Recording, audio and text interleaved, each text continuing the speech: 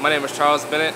I'm a Link University student, specifically an engineering major here at Brookhaven. I'm a part of the Sustainable Energy Technology Department, working with Tom Butcher, doing performance testing on a 1977 cast iron wood stove. Specifically, we're testing for particulate matter, carbon monoxide, nitrogen oxide. So this is important because here in the Northeast region, a lot of homes still use these type of old stoves.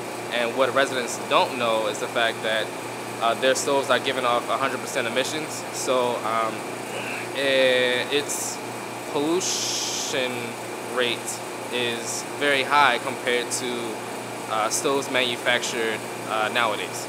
So for me, is figuring out the type of retrofit designs that we can do to these old stoves, because a lot of residents like their old stoves because it gives off so much heat.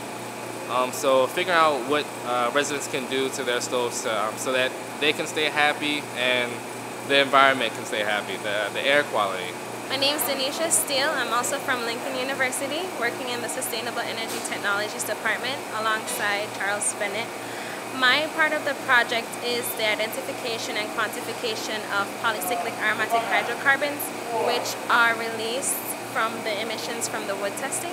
So working together was pretty cool. The fact that we have experience working together back home, we brought those abilities to Brookhaven and we just excelled.